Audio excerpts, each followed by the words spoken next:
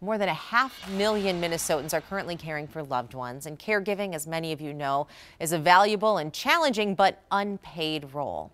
On this National Caregivers Day, one local company has a tech tool that could make your job just a little bit easier. And Dr. Sarah Burdak is an audiologist from Starkey. Thanks for being here.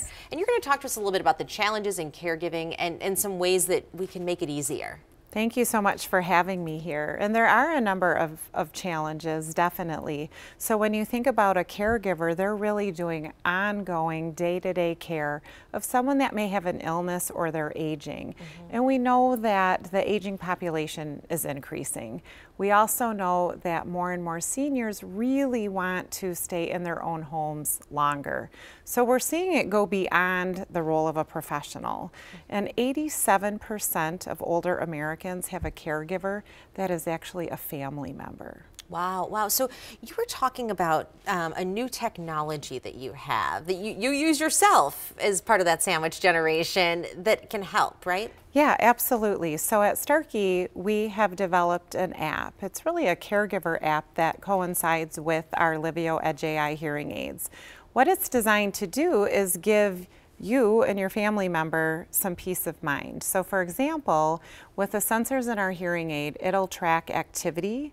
It will track things like how long is my mom wearing her hearing aids? Is she getting social engagement and conversation?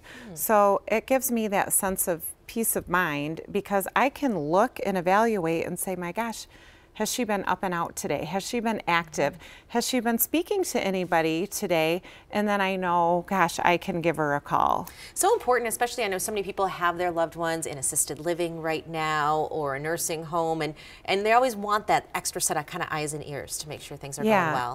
I absolutely agree. So I think that's such a state, because most of the time if you're a caregiver, certainly you can feel the pressure. There's an added sense of emotional stress on you personally because you're so concerned about making sure that you're taking care of somebody and that you're understanding the needs of their medical care. Right. And of course, that self-care is super important too. Thank you so much, Dr. Burdak, for being here and sharing some of these tips on Caregivers Day. And we are feeling it this Friday. Warmer temperatures mean a slushy, melty afternoon. Laura Becker has a weekend forecast with few complaints. That's next. Then heat in the kitchen too. Creative flavor in a new dish from Hot Indian. Smells so good in here. Just stay with us.